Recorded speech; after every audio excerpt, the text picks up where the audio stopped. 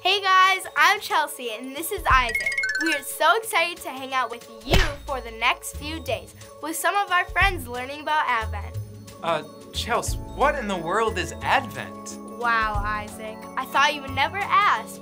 Advent is a time for us to count down to Christmas and think about what it's all about. Oh, well, why don't they call it presents, Santa, Christmas lights then?